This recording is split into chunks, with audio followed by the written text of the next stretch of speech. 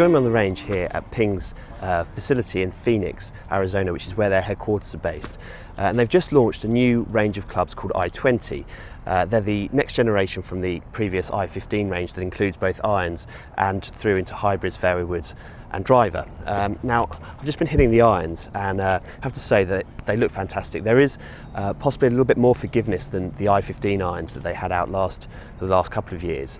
Just to look down on them at address, certainly in the longer irons you get to see just a fraction, certainly 3 iron, just a fraction of the back of the cavity, which I think will help for a lot of players feel as if they can get a little bit more forgiveness, just to help them get the ball up a little bit more. But interestingly, what Ping have done with this set, certainly in the shorter irons, if I hold out the 9 iron, they're still very classic. I mean, they're almost S56-like in the way that they look at address. They're very compact. The sort of profile, the thin top line and the toe to heel profile of the club is very much as you'd expect from an S56 iron. So they've got the playability in the shorter end of the clubs, and then just that little bit more forgiveness in the top end. Now, certainly I found from hitting 3 and 4 iron that these really flew a lot higher than I'd expect from my sort of S56 irons. They come out beautifully, quite easy to hit. I mean, one thing I would have perhaps, just for me, liked a little bit more room between heel and toe, just to help with that element of forgiveness. But I have to say, a cracking set from Ping.